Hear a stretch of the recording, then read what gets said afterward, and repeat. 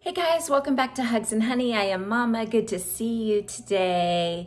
Before we get started, I just wanted to say hi to my friend Rob, who I know is watching. Hey Rob. Anyways, so I just wanted to talk today about the energy of words. This is actually a really, really important topic to talk about and just to think about the words that we use and the different energy that each word has when we speak it. We actually talked last week when we pulled our lion spirit animal card.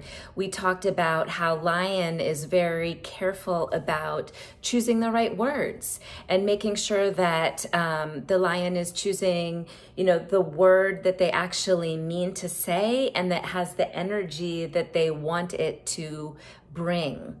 So I've been working on this specifically with my own life and my own business.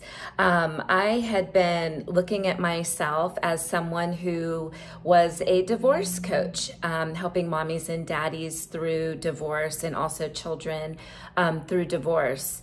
But I really have had a hard time with the energy of the word divorce. And so I have been doing a lot of thinking about that and wanting to change that energy because it just didn't feel as good to me as I wanted it to feel. So I actually changed my title, and now I am calling myself a love coach. Doesn't that just sound so much better? It's like it just kind of melts away some of the feelings and kind of negative association that you might have with divorce, and just replacing it with love, which is what I'm doing anyway in the business. So to me, it feels so much better. I actually have this awesome quote here I wanted to read to you from the old philosopher Sophocles, who says, "One word frees us of all the weight and pain in life. That word is love."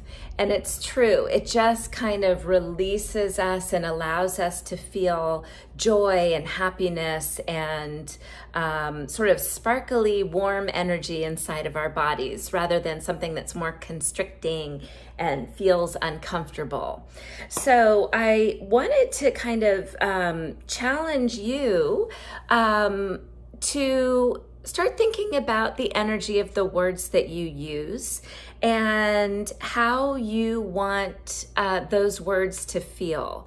And also the words that you're using to yourself and the messages and the different ways that you talk to yourself.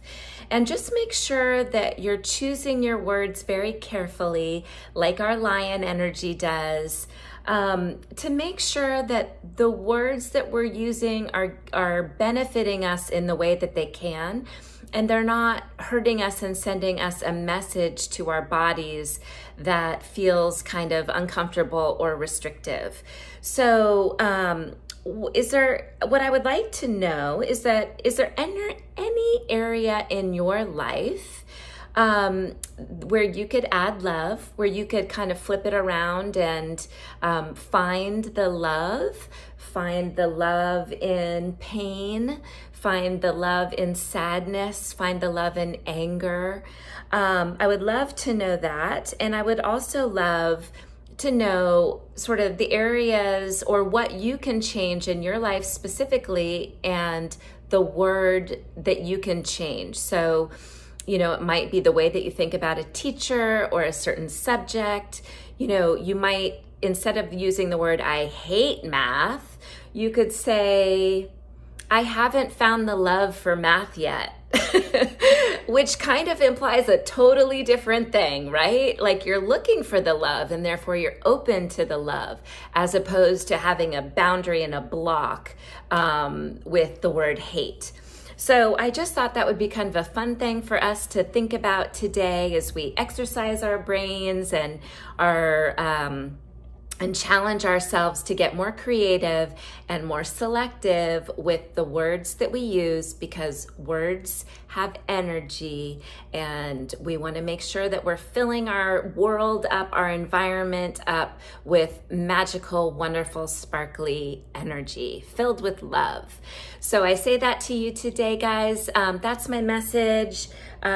Please subscribe if you haven't subscribed. Please share down below your thoughts and your words, the ways that you would like to change. And I see you, I hear you, I'm here for you, and I love you. And I'll see you tomorrow. Bye.